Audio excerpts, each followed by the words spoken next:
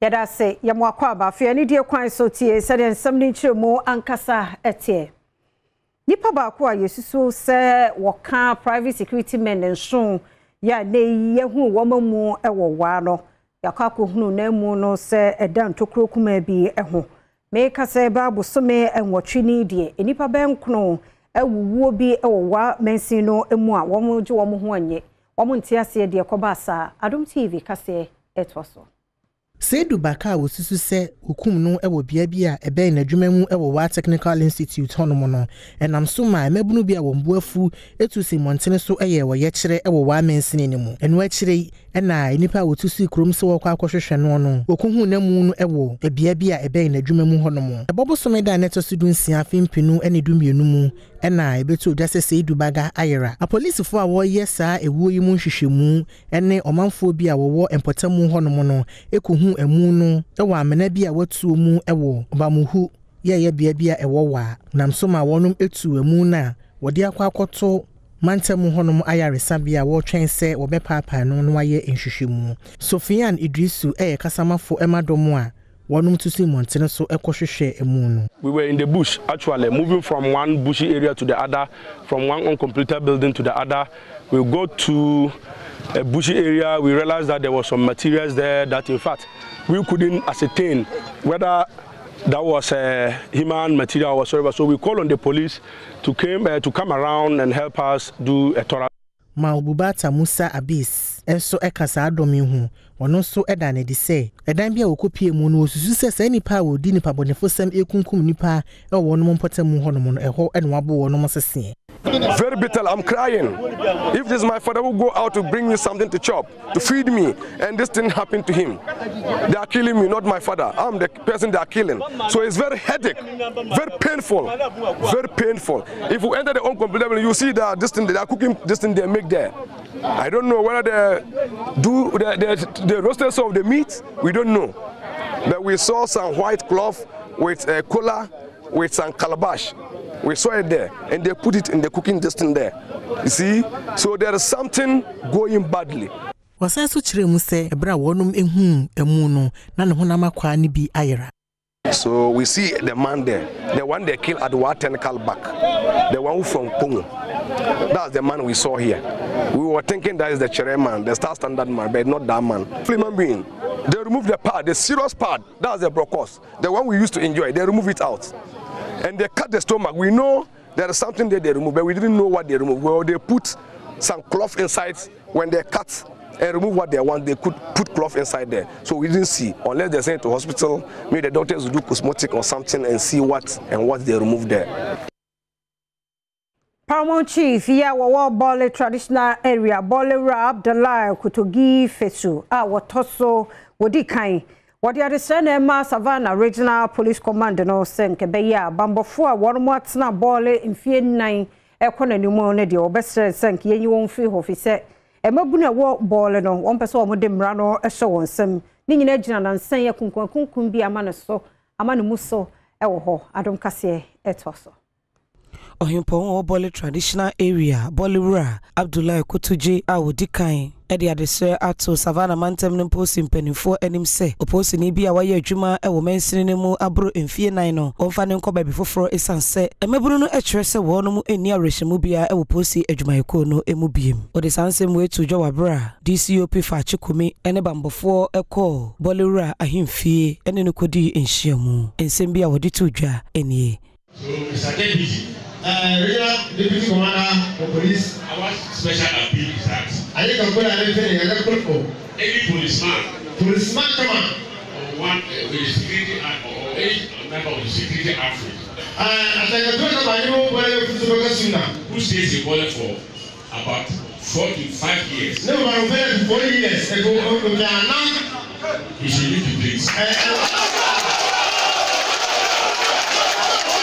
Enwechi ena Savannah mantemu posi penyini abedi achire DCOP Fachi Kumi editu dwase ensemo anana eka ne nyina wate obebo regional commander amane sebeyi a emabunu yi hawo a ode etu dwa no nso obetu ho anam execution where when we get back to you tell you that I'm a cabinet and it is ABC We not coming back immediately to that.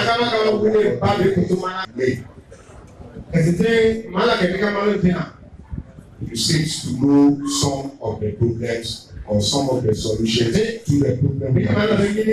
mention something. I need to select some new groups. I say and present them to the police. For the police to work with them. That is what we call community policing. Savannah Mantem no emu Alhaji Abdullahi Mahama eni Adom Kasee twetwe nkomo editu dwase ewudi ekoso ewo bole no sese edoso pa senti aposifo nti wani no mo manfo ehu ban na afei nso wonyere bambo mu ewo mensini no mo emo manfo. We are begging again Nigeria Sena. Just give us a chance to go.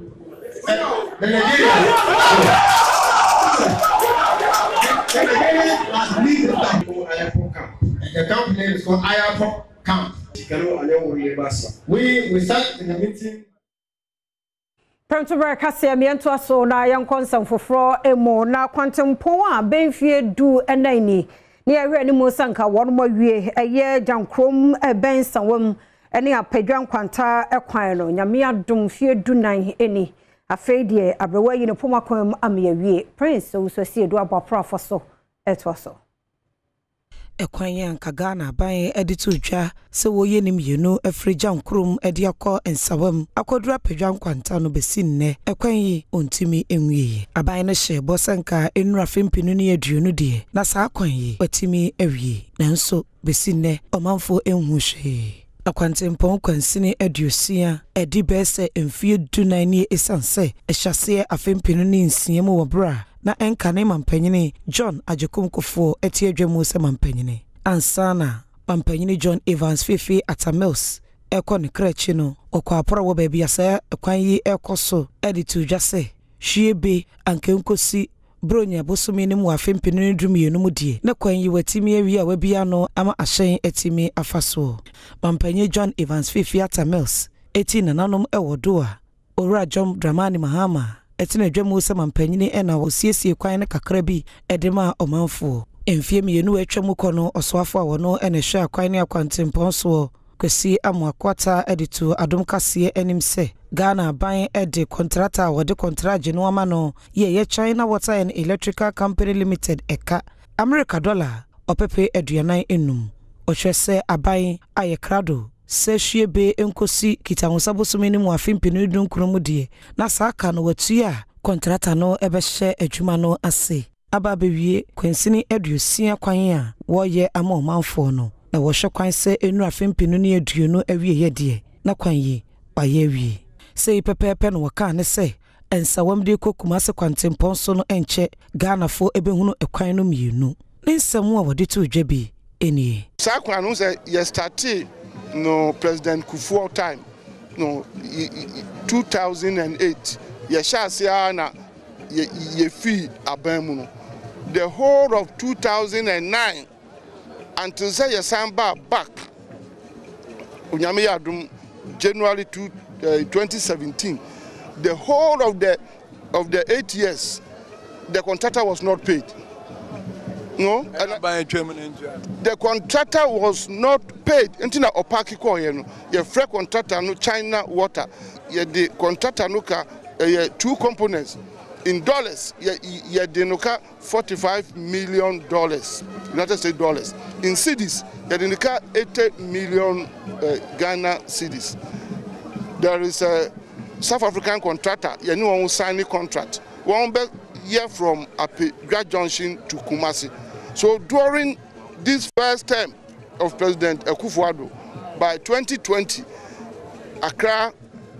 Kumasi will be dollarized. Asoyene hihye ne se osanabo somede toso aduonu miensa afempinu dunkunumu ena contractor no besan ahye adwuma no ase nenso Adom Kasee kwa pro efrin sawam ekodura pedwan kwanta Accra Kumasi kwantempon so no anokwasem ene se yekoto China Water and Electrical Construction Company se wono mo ye adwuma de nanso adwuma no enya ade a wawie sɛde mpanimfoɔ de bɛto dwa no yɛbɔpini ɔmanfoɔ bi a wɔapagwa ɛne wɔn mu a ɛfa kwantempɔ no so ɛne wɔn atwetwe nkɔmmɔ na wɔde to dwa sɛ ɛyɛ wɔn anigye paa so wɔn sɛ contractors asan abakwan no so biem ɛsan sɛ wɔgye di yie paa sɛ adwuma yi a wɔba bɛyɛ mfuturo a ɛbɔ wɔn wɔ kwan no so ɛna ɛso ebetie kwan na omoye ne eboa pa ba manim gata ese omuyi no ese omuyi gata ne ma yentem nye se nsuo to a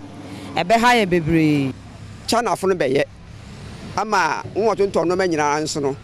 wanya be bi pa tena ton ade ama kuro mi so ebe ye fefefe a obi ho nkyere no denso e kamia yese omanfo anigye no entimi enwie peye esanse ekwan ne fa baako de ontimi nwie ya baako ka ho no so kra de wonfa won sankan ye kra emane boni prince owusu asiedu ekọ ho. Minister of Roads and Highways Kwesi Amoako Ata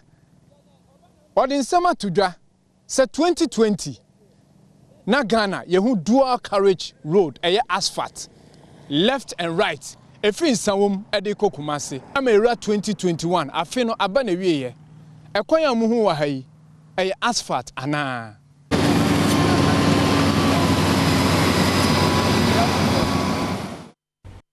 ukopie mu asuboy ye no ewo ayensu ano bensiri mu a obehunu se contractor ne mu a waboaboa no ankode beye kwan nyina no ogye kwan ne mfimfin asesei ensensan na afifiri ewo ho saa kwan yi se wotimi eye wie a enya Ghana fo nko a ene befa so ahyan akase ekobokina faso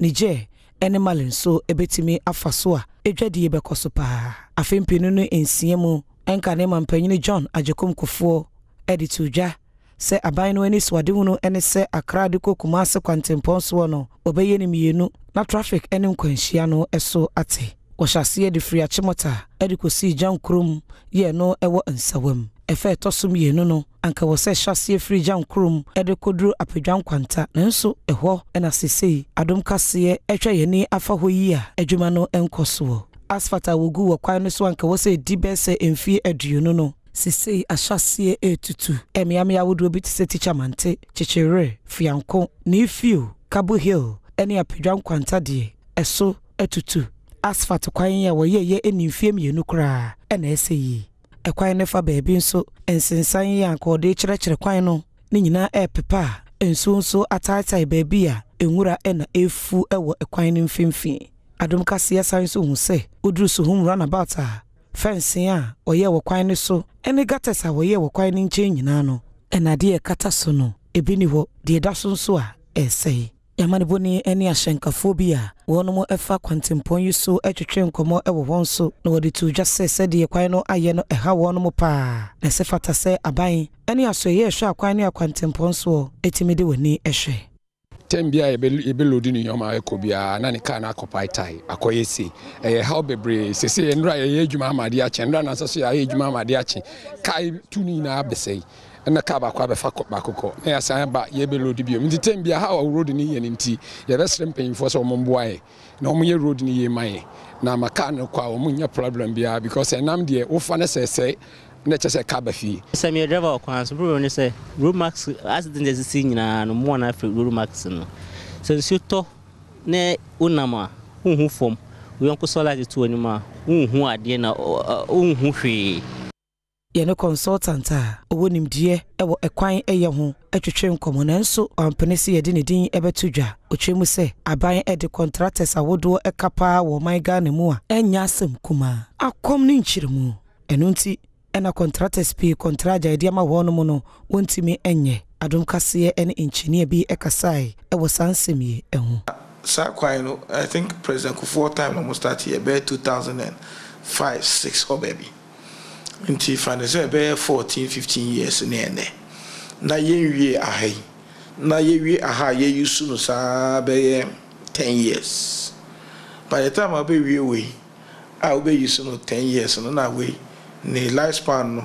aso I was a wo ya wo ba be ne san wo sa be mienu ni nyina na se wo be ye baako no sa be ye baako enshedamwa another problem so ewo ye kwan so highways so ye way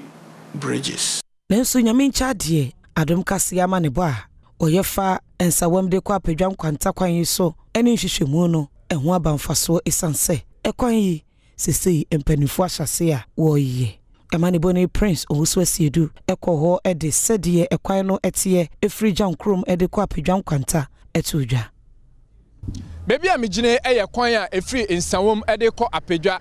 kane no wobepie mu ewa ha na ekwan a eda mechi na entisei bade nam se Adom TV efato ye ho so na ebo ho dero ede kire aban no sese de aban no ede ose ayoyo ama dual carriage road ana kane no na womo engu su kota no sese de kota e enegu su ahyen ekɔ a ahyen ebai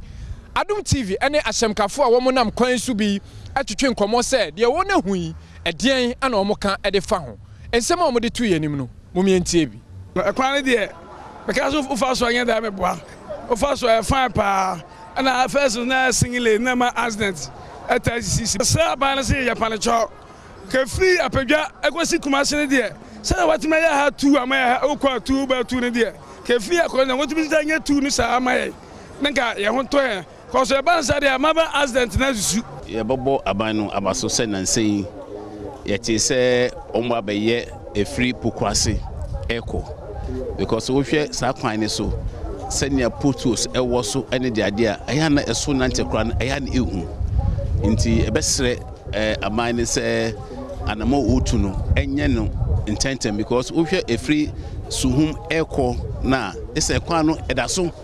a sebi uta freche we hwe ikra na nkwansha no kra no enhyeda enno so enka na kwan nenye aso obi person yo overtaking e de ade amani boy me a medi free ensawom ede kɔ apedwa ekwan so ebre ono medin ede Prince Owusu Asiedu Adom News Premtobre Kasee na guso show Adom TV Facebook/Adom TV Kasee no ewo ho we enhu adwenkyere na ode agu Go TV 176 DSTV 280 my phone concern foforo mo na chiefs ene kwemma se wo Jamestown so on mo ye nkaidum ade amangresi ba pani ene wato na nanom nsiedu ntino ofamo ewo Jamestown hodia ene English for one more flags say dia hin ewo ho ne Prince Owusu Asiedu ko ho etwaso sese so kopemu ewo Jamestown wa English adanse eye ahemfone ahema womo ewo ho no womo palace no British for flag ana womo ede asensen nim ho ni nyina ne se womo ekire se British for womo eba Ghana a womo ebe colonize Ghana no womo ni Jamestown for ewo twaka English adanse ehene ni sake akomia a ono no toso nsia ede to Adom News in Central ni enim se die nti a womo ede British for a flag asensen womo wone palace nenim na womo ahye nkokon no Queen Elizabeth II a wato ananam ewon siedo no ni great grandfather eye King James no womo ne ewo twaka enunti ana womo eboa aye na yi wo adanse alo Jamestown ne kemanche boe alo ode egbo ni chulu wo fio ni wo dienche wo nye wo founder enabi egbo mo egbe ni okele fio ya la o ka mi fio pepe je be tene ni bi echake siko ke jije na kan wo ye egbe ni wo ya je me ni o ka mi afio na le ake Jamestown British Accra bi eba abrochi wo ya la wo ye bi ni o ka mi fio so echiremu ekwan a Queen Elizabeth II ni great grandfather King James eba oman Ghana mu na obehia ohene a wato ananan won siedo ni kwadwo ababio ene ni dijuma ebom ewo Jamestown wo ka be ye chamo nutumu chamo pa agbo ni ka oba kwe wo ye Oshatan ni wo ye Jamestown Oshatan le Dutch bi ji meni kwe amen si Jamestown le King James ni British moni ya ni Queen Elizabeth eni the grandfather le di moni if I found Jamestown ensentro ni efi ho no wasan de nani ekire adedentem ehon susu ehun se ohene anowo adedentem ni ayikwe a ono tosu nsia ene ne hima ene omanfo bi a womo eka ho ewo ne palace wo no na womo nsuso ahye tuntum ene ntade foforo a ekire se womo eboa ayeyie ade ama Queen Elizabeth II a wato anananom ewo British no adedentem hine ayikwe a otoso nsia ene Adom News etwetwenkom si Britain abatunu tumo papa amihawo na eba je printing press ke kafia hawo chama loko se ni court bien teno court te Supreme Court wa bi o ya ke be ama Supreme Court an ba kolobu dena ma colonial hospital ke dipi short to ina me fi ehiawo Mayina sansem woye mo ba pani ye na ye guso dendenden na yama mpani adodanko akufo adonso eja wagino mayi anemu nso akotro bibi ade afa eye Queen ho na de watchro no na nkofo adwene se video bi ene na monten se pani ni ye copy and paste ase wo nkrata bi no watchro ne ade eno na adehye bi ehu ye se etwagu wo social media platforms ahodo yi eso na sansem we no ne yepese Adom siko na fe ye hunu se eno ahunsunsu aso no akrampo no etesai na ma yenko na pani ba ko a wono so ahwe han on shadanti ase Ewura Mensa Thompson executive director da ESEPA ano ye ne no di nkomo ewo Zoom na fe yato aso Ewura Mensa Thompson ewie ye mo ha edase Yemini aba mejemuso Eda se papa na video no ose enye sra keke na mmom eyade wo se ye ni da hwa na se ema yetena se ede na wahu ewo video no mu se enye sre no ede na ususu se eye concern nti e wo se ye ni eba ho Yemini aba ndase ma mencha wahwefo ene awie abise yi nyina ye hunu video a and so Mampeni called the British High Commission because signing the book of condolences. Now the British High Commission here, ABA, say Ghana this year, and call now one and fat or area or any arbitration sim. And Kugum, and fat Queen Elizabeth II, Yame Atones are friend. Na and no, na Mampeni could pay more. Na Mampeni drew hono. Ukuta krata ya twe condolence message no ekuso ena all share so na all copy and I say all reproduce the ya twe krata and so no into the official friend is a book of condolences the High Commission no ya to come and no na be dane asresem e social media kofo bi gidi say ebia e mampani wo hwe kwanya na ofas wo twe na ase wo twe nso hwe abofra watching so plenty wo hwe book no copy na o de book back eno ena yatena se na yepese yetwe nkofo adwene isi so se ne so the British High Commission hono enye asresem keke enya ade a wo se Ghana for yede ye asresem na yesri na ye chiri eyade ye very serious because you can't message of condolence and yet a 20-page statement no aka say oh omampenyi won't mean for 20-page statement in Gwinichim just a 2-paragraph statement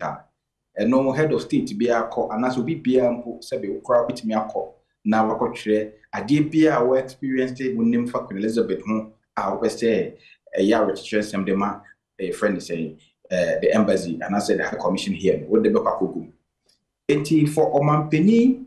to rely on Adia Yatrama no says the Omampeni to me more no Cassani Timu and Bibi and I said the Trema no put to me kind you say oh wait na yesemen portrait no one portrait not just all the crack and for 2010 washemu back home or portrait washe be watch be watch that na idea a very serious even see that and you Ghana book of condolences man head of state or mascot sign book of condolences are open even in the UK. So we be a movie no wa kwahwe krata so say me copy. Enti Ora Thompson emra no emra nti facha me kakra nti ne krakra no e de na asomman de mampani ye ne benya wo yenso. Well, I raise a critical question of mampani ne mental health. Say ye mampani owo apomuden sebe e wo na adwene mu e wo ne ntiase to be able to govern this country. Because what kind? Yes, me aba. We dey asa baby e keka ko no emu ya midu kakra nti no yanya careful wo kakra say bia wono an person wo tu no copy sa tro dia ba say bia na adwen mu no ne ade no e ko de nka me aba you see as asem na ye ka no enya agro na yedi e ade a wo yen constitution article 69 provided one of the basis for the removal of a president from office. Now, what kind 69 to no power say when there is a suspicion, say, or mampeni sebi, ni do media odi, nentia siemu or na junimo, yan cast said be said or mampeni abodam, yes, I dear patch. Ya cast a na junimo sebi, a yini ewo, a yini so won't so I did back nipebia junimo, and I said on nentia siemu. And yan can yini be crack, and I say be an element, honor. I am a yikakra, but ebia no one.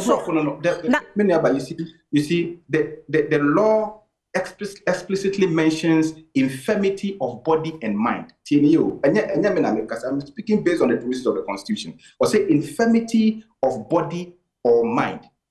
One of the grounds for the removal of a president from office. And he said, they say your suspicion. He said, Nijuma odi ni kwani ofa so tutu ni yoma no ade bia e kire se bia na adwene mu se de osi ne ntiase mu ni na adwene mu no ade a e se be insisi so a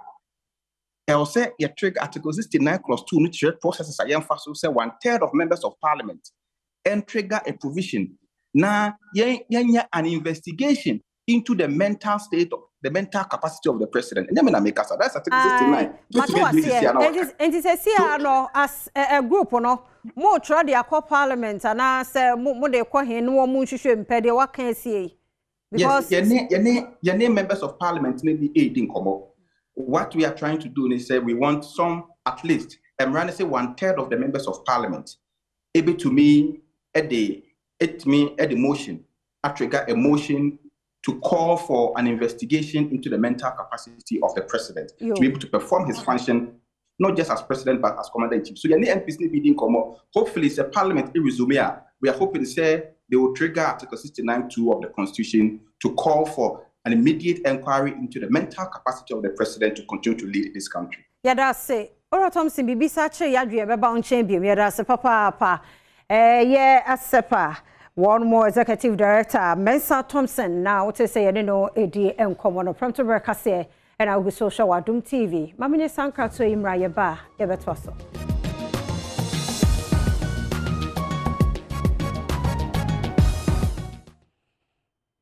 Yada siasa mo akobe bi Premtobre Kasee na o hwene yede mo constant foforo emu Asen North Masha Bedwani Ora James Jache question na ane nsem ewo court no se kwan ye faso na court ne die ewo ni case mu no nyame anim ni ne bo enyoso no ndo ohunu ne se 8th parliament we ne die asa de omu ye bia ye die ekọ ede ma MPP amanyekuo no fa ewo Masha Bedwafim ento aso no Adom TV edeba nkasa mu no watch se Ghana ha na rehim ba ko a manfo nyina ewo en se saban di uhwammo anasa o mamba ne bi di uhwammo a baabi obekwa ma abutoye mu beba eye court na court sha asie se ye niam che se de ekọ e wona asem no ho no a ne gidi bi enim bio your last hope here court system where the government has failed you where a private citizen has failed you you use the court to determine the truth. Now, the court studies they behave the way it is behaving. Then, where's the fate for individual citizens? And in fact, this sense doesn't affect your question alone, you know. It affects the business community. Okay. Because if I'm an investor coming from outside, and my legal team researches into all these things, they're going to say, if I came and I put about $10 million here to start a project, and some litigation came on, where's my guarantee that the court would uphold the truth and make sure I don't lose my money. Okay. Until the end, Midday by sending American to come and help my community, to contribute to my beloved country, Ghana. Until I'm still waiting on them. Otwaso Kasee, edidida na ye na nya didi preku, nti mpinifo hwe na won fe yi entu yi. Yes, edidida na ye nya didi preku. And no, mpinifo kansa na, it means a lot. Say, you are building more or less for the future. So what I say? Yeah. But if you did preku, you're doing it for today. What have you done for me lately? Instant interest, instant gratification. But who did that? You are all chief, yeah, one Zama Eastern Zama traditional area, yeah, Wulai Ami here, Payili. Yeah, what assume no, nana de Nadisra man sub chief, say war elembele, what toya mountain mo say, Omina enkamom na fe won kuntia galamsea agency mo e woni kuro mo Adom Kasee etwaso. Wahin kese wo Eastern Nzema traditional area adesrede a wode ato nananoma wodi na chi nyinada ewo elembele mensi mu ato emantamu anim enese wo mu nyinada enhwese eye ade ofrene galamsea sisi anananom ene aban aka bom akutia no obi biara ede opepa beboa nananom no watimi akonkoden ebra wode nsemi tudwe na nachre mu se wo hwese de sisi ada galamsea essence se ene odomankoma japade bebrode ma oman Ghana na ebre asose empanyimfo konkoden ne senti na ode nsemi eto nim. Oh yeah, a mouthful say ye ijima. Nti galamsey na obema ye ijima. Galamsey or a tempera. Because say gold opui na entum ko deeper. Efe nim na ewia on chebiala.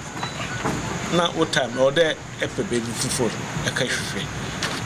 Asasi na erkande we here into Elsen Nansuna Elsen the Elsen in your go anywhere na Akaden.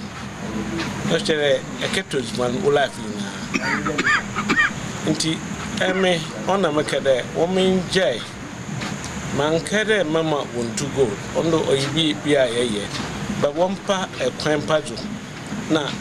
a crampa what did you? Good boy ye enhwe the moko namo yen jai galamsey oye illegal mining yen jai na yen hwehwe process ana ekondo ayefa obeye o sende kakra minimo ha menwunde sesia bibia nche wodua koko wodua other cash crops ana nyema wodi hwe ni ha amanfo ko ha intum duebi Adishia ya womo wa Semmanso wa South mensimu di ya upa wompanifo a womo ehwetoto Semmanso Emancipation Day celebration no Sadia Kasee etise yempanifo mfawani ento enwene mfaso a wombenya wa bra womo ye ne yie sa hohworum ebeba ho Adom Kasee edeba Kania pimeni mahine na Kwame Nchi ebra na waye Central Regional House of Chief President no na wohweye ntutuye ma Emancipation Day celebration ye koso Asemmanso no eba so e wakane mampani JJ Lawrence Breso na no na nsan ebusuye wo Asemmanso a sa ebusuye na Kwame Nchi firi mu no wo kyerese na ekọ ne nsamachi no kwanya mpinifo afaso etoto Emancipation no emfaso esa Asemmanso kuro nya mempuntu oba no emma nti wonhweye ntutuye ni yi Nana Bemenchi Okoni Krechi no nka ade ba ko na eboa apmani maye Emancipation na ekofa bae no saade no kra no kwa na ekofom abrofo na yenuanum donkofo na omoba no se emra na nti wona emu oha na eba ene emu abupan be aduasa bi na eba ni nyina emfa mpuntu ma so omoba no omokọ adwadie mu ni ade no nanka mansoso nanka nsachire kakreba sese nkasese yetumisi centers wa ha ebeji yenuanum a ombeba no ka program no kra yetumi ya no 1 week a whole week program ene yaye na nam se mpuntu obi ani anti 1st August na omoba no ma den hwete sam na omukọ nipa kakra bi ana hajake Mentabu Palace no ana omoye de emfa kwan mu woto aso ka se mpenifu asese wo hwe akiri e wa pimanim entoto a wode agu akwan so a wode be yakwankuja ade ama nana kwa aminchi no yade a woyi ansan abusua na firi mu a wo kire se to aso akode ekọ no a ebetumi de akasakasa bantimpenifu hwe emfe yi ntu yi na asomdwe mra anti yai yaka sa aban nana kufado ne nkrofo entie emban na sa ehyehyɛ a ɛyɛ tete kasum ehyehyɛ amamra mu no enkɔ ne sɛ de ɛwɔ sɛ ɛkɔ yɛ nya ye mane nya ye ebisa siansi ohima no amayi ne hina Ekobi ya wonhye aban ase na wonye mfaso bia nso mfiri adwuma woyɛ so fra won ho Fame Ghana ene won wa yenyameso ade wasi adankradu emiensa aye nurses bungalow de ama kumdi anesefo ya ewo ho eye kokuma bia wo pandamensin mo ewo northern region so wo munye entenemu nam ensore mra adwuma meboa adehye ye wo ho Sade apomuden ho nsam betumpon e okpandan mansim wo atifido mantamunti enei ekura wondin ane kumdi a emu nipa bebre na eye akuafo no wate de pa esanse ekobi a wofre won ho Fame Ghana fo akwakosi Premtobre Kasee ama nurse fo sade be ya wona aban de ombeto honom no obenya baabi ede wonti ato efie eye adankra miensa ewojade ahodo biaye a nurse fo edi woniema begu ejana bia edwaye ene ne ekeka ho ebra wodi fie kwa sha apomuden kwantwefo honom ensano Executive Director of Fame Ghana ene Bill Warren wadin sembi eto Adom Kasee enim. My name is Bill Warren. I'm from an organization called Fame that's based in the United States, and we work with people around the world who are doing medical evangelism. They're ministering to the physical and the spiritual needs of people, and that's what this facility is for, is to house the staff for the Kumdi Clinic so that they can minister to the people in this neighborhood. Is it the first time you do such project for them? It's the first time we've done something like that here, but we do projects like this all over the world. Wisdom Yawunyado enso eyo penyimpa o Fame Ghana ekuonim wode efuto emma anesifo ye ne wakwa akotena edan ne mu se wonhwe paase wokọ no abrano be yensisie de wo ho se de be ye beboa ama edan na si ho no mache na nipa foforo nso ba ono nso abenya sonfa so. And I want to encourage anybody who will have access to this facility to be a good patriotic person and a person who is a good steward to be able to take care of this facility as his own, because the intention is to use this as an opportunity to help people have access to health care. And so when you take care of it, you are taking care of the health care of people who will be coming to this facility and to seek solutions to their health needs. Tamaklu Elijah ena waye in charge ewo Kumdi Clinic honom ne de a wo kan ye eni. Film fire my na so buri agena ne anti ase so. Fia dan ya ma be sia my na se for dan ba ko ba ku mi ensa. Be sia ma dan na se for mu ye adwuma clinic ma e so ani. Ya dan e ma film for go film US film Ghana say my idea ma. Mayento Premtobre Kasee no so na kwasafu juma se communal labor emo adwuma ye no se spirit na se free adehye mu yaja bibia ama ban no ana bibia nka kroma ye nyina bekeken sase ke betumi aye no bibia ya ban ti sa ban na ntumi anu hode a na se oman ana kro no abo asesa nanso enei Dr. Tai Janhene ade ato na nanu anim se wonso nya bi bra ban eye no famudie no wonso enya bi. Empempi no ayana enkrompunto bebrina na nanom enetemamufo ejani nada egu aban so nanso aban akade awowo no ayana enso na edrunkronkro bia so ne senti de opanyimpa woda asafo acha wo Shai State ano ne netai Janhene korabo edeto na nanom enim ne se so opese mpunto ekoso ewowo man so anase wonkro so a ene omankasa enhwase enye bibi mo ho wode sansemi tudwa ebra won hyehyeye bia wode gu akwam ama wona fasha abasono wade to Adom Kasee enim adia ye yani se agbenu wo krono ho na sabio da bia ko se krono ho hia ye kese a che ya ga sa abra bo aye bompo krono eye first on agenda eye manyaman wash a mamma, first an agenda, Sabio, Yajanum, overshare, Manajapanya, Asana, Oko do one I go with a name, Yamiana. And no attention is a yevema, maybe overshare and Manajapanya, Atumpon. And the idea at the Yakuma supporting, say, with the Karakan, essay. And this a couple being a best of me, summer, and I'm Yangasha, maybe be a mere piano, I do not say. Eye manya jopanya ha ese yeji ye bibia ebema kruno aye ne nyinam no de atudwa se wopese wotumpon ewo kroma ensesa wo twen aban esanse se wo twen aban de a ene wo be ka atri ne sent na ode sansemi eto nananom anim yembese mega kire eye wada of ahimfo ne se aban de oho na nso so ahimfo no wo major role as wo play Uncle any say you aban be na wo de oti be no ani say wotu mo me say ya family e betum da ya abuan say because a chadomano enye aban na be bibia man yen susu say yet me as our small way no say yes yet me bibi akoye say kwan ye wa sa kwan ye oda ma contractor Nzamba na say bius ka semayo aye demo antino de bia Premtobre Kasee de do so no ya agudie mo ensem Kasee du wodi etwa so me makwaba e bia e boko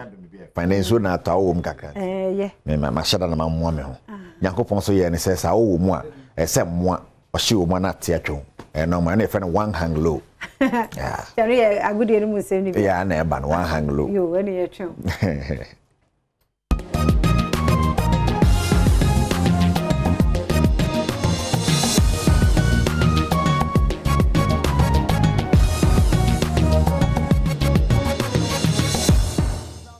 na busu yan to aso hwede ekoso e wa agudie mo if weekend na eba enti weekend e ba sa liga hodo no koso in Italy ade bia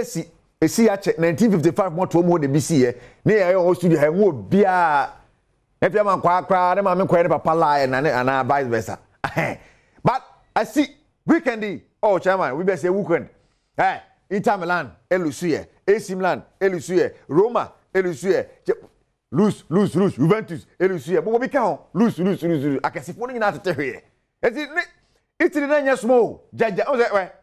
Juventus born do say go mutu ko ensi 1955 na Ghana kwa yenya ye fa hundie acha o batasi bibia AC bia sipen we dey I see ntipacho Syria dem dey see investors am fa money ade but ya ka Syria no yenko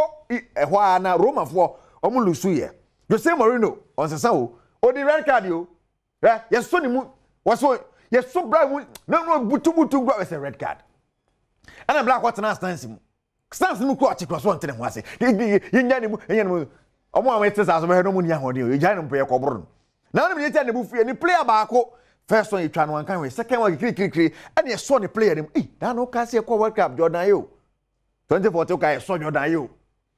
sa Jordan sa Chamai, nyamye shirabio.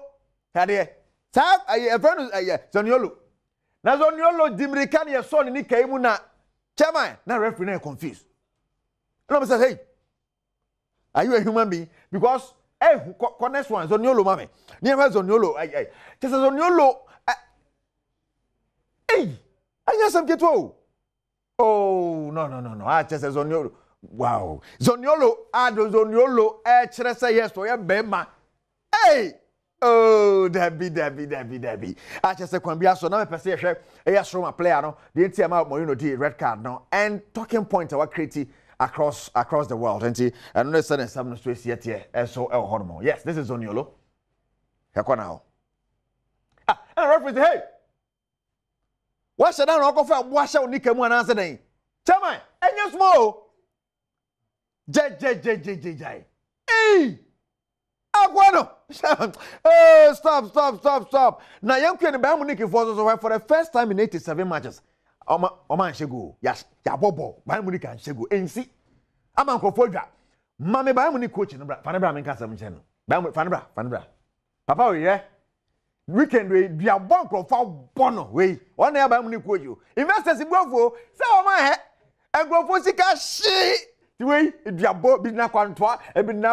akonodi ebi na ko eti se eduabo trap a papa yi wawu no nam he is a dead man walking ko bet for nyina de gusu amfa o chama nya small kra ne de a eti ka me kokotoko but me director say me kokotoko pe haram nti o chena na me de kotoko de na ba asamasi okumasi o chama jeje de man fa video no wie he o akwa o be de hye kotoko fans ni nie o ba be board ye no he fans Jai, na mo fans, ni ko fa sori ye dede ye ni jese obe oh. Na de na watwa de so. Da be nya ha na mepe. Abusa ye nyina so na ye fansi afia makwata makro beto aso. Kejwa na kasa ne yare kase ri body.